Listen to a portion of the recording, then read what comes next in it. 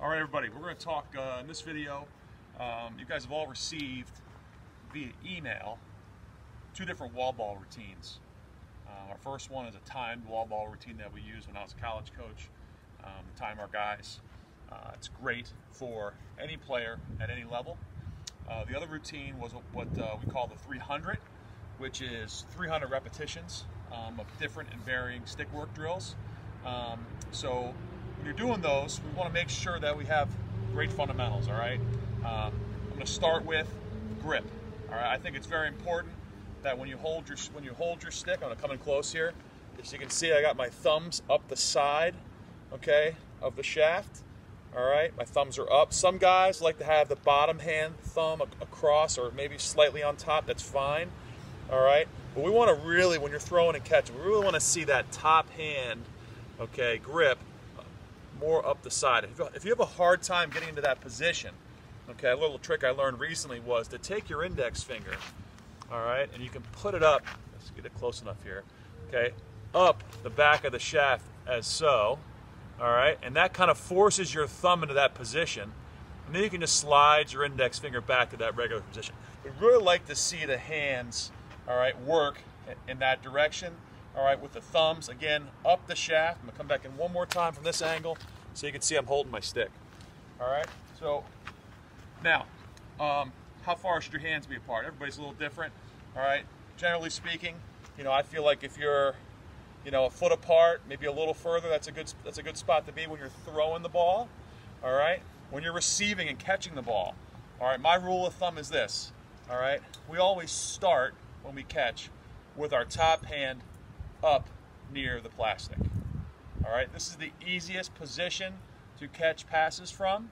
All right, and as you start to catch more passes, my joke with my kids is, if you catch every pass, you slide your hand down a little bit. If you catch every pass, you slide your hand down a little more. The best players in the world typically play somewhere down in here with their normal grip, but a lot of times, again, in traffic, under pressure, okay, guys are on you, okay, tight space. The tendency is you see the hand slide up closer to the plastic. So again, this would be where I'd start catching. And again, I'm down here somewhere, 10, 12, 16 inches apart here, okay, in a throwing motion.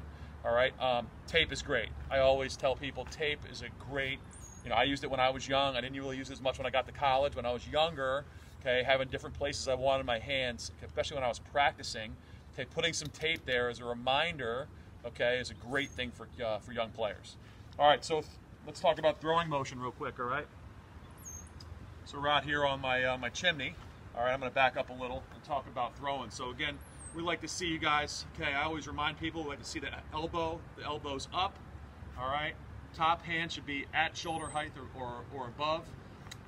As I get into this, there's really 2 kinds of throwing motions, I believe. All right, one is what I call a long arm motion, okay, where both of my arms have more length to them, all right, and I'm trying to actually have a longer arm through my throw, all right, and the other technique that I'll talk about in a second here is what I call shouldering, all right, some people call it collarbone position, I call it shouldering. You'll see a lot of Canadians play from this position, all right, so we're just going to talk about both of them, all right, so as I'm throwing the ball here, okay, I got my long arms. All right, I'm trying to get my back shoulder up and my front shoulder down as I throw, okay? That forces, this motion here forces, all right, my knee to go overhand. It forces my stick to go up, all right? All right, I'm trying to keep my elbows up and long arms, okay? And your other throwing technique is what I call shouldering, all right? Shouldering is where you're actually, I'm gonna move in here a little bit, you're actually passing more from your shoulder. All right, you'll see a lot of Canadian players play this way because it's a box thing. All right, stick comes closer to your ear, harder to check, easy to get fouled. All right, and so you can work on, actually when you're out here, you can work on, all right, throwing from your shoulder, all right, one motion here.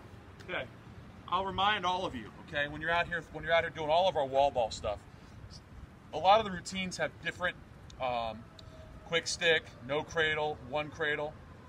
We'd love to see you guys continually work on less cradling. We'd like to see you catch it, one cradle, throw, catch, one cradle, throw, catch, one cradle, throw. Some of you guys might be asking me, Coach, what's a cradle? Oh, it's $1 million question, I guess. All right, when I talk about cradling, I talk about quiet bottom hand, all right, and top hand, all right, rotating the stick in this direction just as I'm standing here, okay? All right, that's a cradling motion to me. And there's a lot of different kinds of cradles. There's a one-handed cradle where you're here, okay? With a pole, it's a little bit different. But what I'd like to say right now, when you're on the wall and you're working, let's try to keep the hands up. Let's keep this head of the stick up. Let's minimize cradling motion. Like I said, one cradle, occasionally because it's a bad, tough catch, you got to bring it up, back up. Maybe two. Love to see you guys when you're on your own, working on not cradling at all. All right, just catching it. All right, just bringing it back to a throw-in position. All right, without even trying to cradle. I still got to cradle it once in a while. All right. All right, so that's our real basic fundamentals here. Just for review, okay, grip, talking about thumbs up, okay? Talking about trying to keep the elbows up, two kinds of throws, long arm and shouldering, okay? And then the final thing is your catching. Remember, if you're catching every pass, we want to start with our top hand as close to the plastic as we can. All right, if we're catching every pass, we can start to work our way down, down, down, down. You start moving, dropping the ball a little bit. We're going to slide back up, okay? And we can always, the final thing with catching it, I didn't touch on this, was one technique that's not used enough is what we call shortening the hands. All right, that's actually bringing your bottom hand up, all right, to really shorten your hands to make it easier to catch. All right, but anyway, hope everyone's doing well and safe, and we'll keep working. Next video is coming soon. Everybody have a great day.